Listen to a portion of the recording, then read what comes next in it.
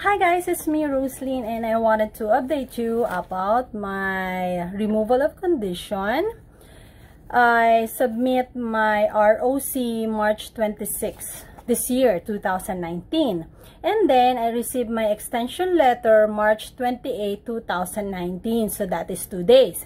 And then now I check my mail and I receive my biometrics letter or appointment, and today is November 2, 2019. So 7 months after I submit my ROC application, I receive my biometrics schedule.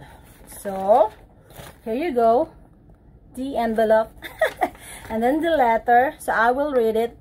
Form I-797C, Notice of Action, ASC Appointment Notice. So case type, I-751, Petition to Remove Conditions on Residence. So, application petition request number, my SRC number, and then my USCIS alien number, and then it's indicated here on the letter, notice date, October 25, 2019, but I received the letter just now. And the code is 3. So, it's stated here, to process your application, petition or request, the U.S. Citizenship and Immigration Services or USCIS must capture your biometrics. Please appear at the below application support center at the date and time specified. If you fail to appear as scheduled, your application, petition, or request will be considered abandoned.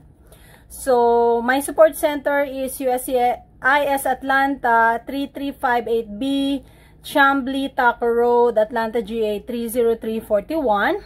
And then, my appointment date is November 14, 2019, around 8 o'clock in the morning. Then it's stated here, when you go to the application support center to have your biometrics taken, you must bring first this appointment notice and second, photo identification. Naturalization applicants must bring their alien resident card. All other applicants must bring a passport, driver's license, national ID, military ID, or state-issued photo ID. If you appear without proper identification, you will not be fingerprinted. So, cell phones, cameras, or other recording devices are not permitted. Then note, when you appear at the USCIS Application Support Center, you will reaffirm under penalty or perjury that you reviewed and understood your application, petition, or request and all supporting documents, that the answers were provided by you, and that the contents of your application, petition, or request are complete, true, and correct. If you were assisted in completing your application, petition, or request, you will be reaffirming that the person assisting you also reviewed the acknowledgement of appointment at USCIS Application Support Center with you. Then another note, USCIS may use your fingerprints to check the criminal history record of the FBI. You may obtain a copy of your own FBI identification record using the procedure outlined within Title 28, blah, blah, blah, blah.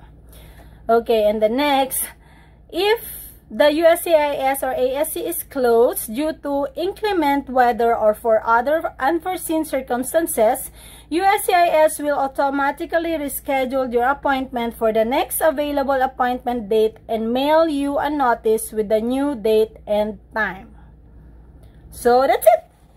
I received my biometric appointment. So that is on November 14. So I think next week. So I need to request off from work.